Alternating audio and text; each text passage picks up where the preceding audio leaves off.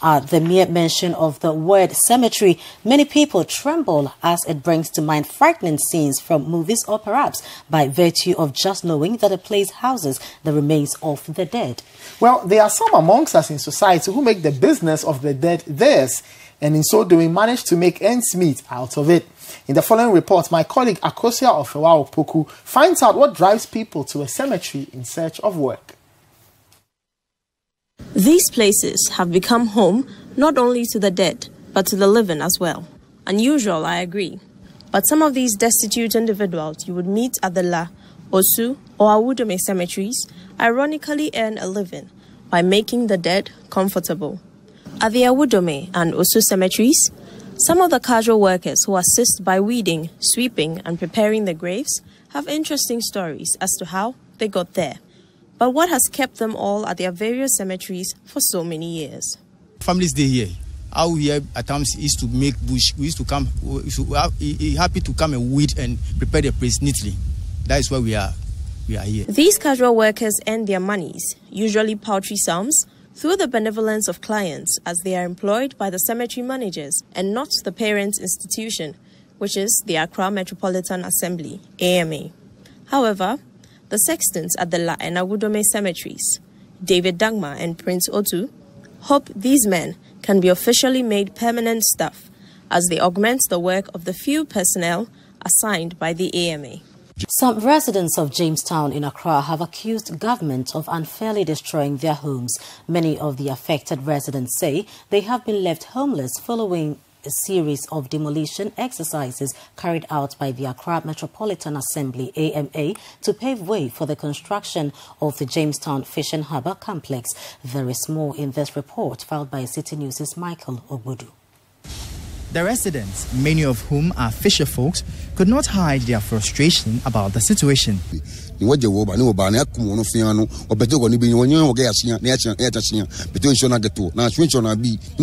And in the midst of it all is the only school along the stretch with a student population of 120, which also was demolished, forcing the school children to study under a canopy. The Member of Parliament for the area doesn't seem pleased with the turn of events. The scope of the work, I don't know whether it's been modified because we've not been consulted. As a Member of Parliament, I have not been called to any meeting.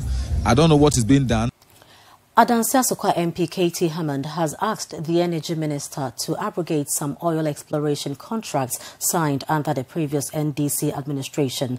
According to him, the permits for most of the companies have gone beyond the 3-year mandatory period without any successful oil find. There is more in this report. Adansi Asokwa MP Katie Hammond began debate on the message of the State of the Nation address today. In a submission, he indicated that government must abrogate most oil contracts for exploration signed under the NDC administration. Here is why. To ask the Minister of Energy, Mr. Speaker, to abrogate all of these contracts.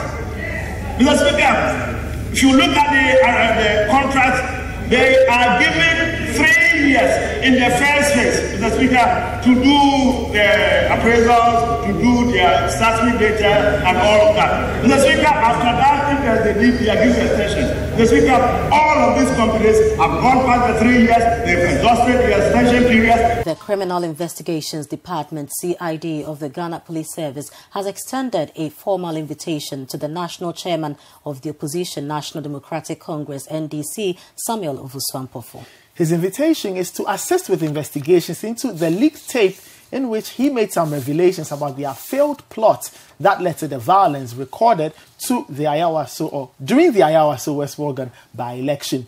The letter inviting Mr. Ampofo said he should report at the CID headquarters tomorrow at 10 a.m. Now, the National Democratic Congress in a statement said the alleged leaked tape is false and concocted. We stay with this story because the governing New Patriotic Party, NPP, is demanding the resignation of the national chairman of the opposition National Democratic Congress, NDC, Samuel Ofosu Ampofo, in the wake of the alleged leaked tape. There is more in this report.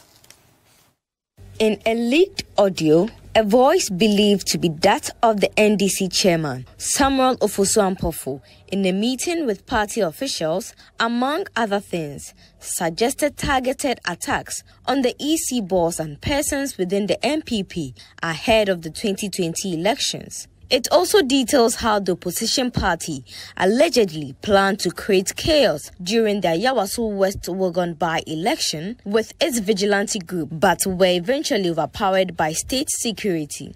Addressing the issues raised in the tape at the NPP's headquarters today, the NPP's Director of Communications, Yawabena Samoa, accused the NDC of inciting the violence. On the tapes, the national chairman of the NDC is heard planning to integrate Sagri into the NDC party fabric.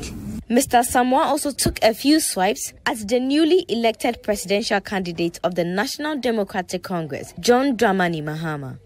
Gidi Mahama intends to lead a violent extremist organization in his quest to become leader of this nation. The presidential staffer and secretary to the Interministerial Committee on Illegal Mining, Charles Bisu, has been accused as one of the persons undermining government's fight against the very menace he's supposed to be fighting.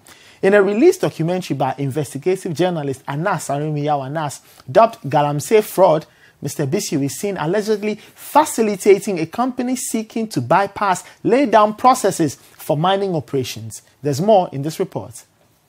The Interministerial Committee on Illegal Mining was commissioned in March 2017 by President Akufo-Addo to sanitize artisanal and small-scale mining in the country, as well as develop a roadmap towards lifting an indefinite ban on small-scale mining that lasted about 21 months. But in a shocking and rather ironic posture, its secretary and a presidential staffer, Charles Bisu, is captured in a secretly recorded video accepting bundles of cash to facilitate clearance for a mining company without going through due process. He is heard in the video instructing his subordinates to fast-track the processing of the company's documents. We told Bisu our excavators were already on site working and we needed him to work on the documents while we were still mining. He took our documents and called for it to be fast-tracked for us.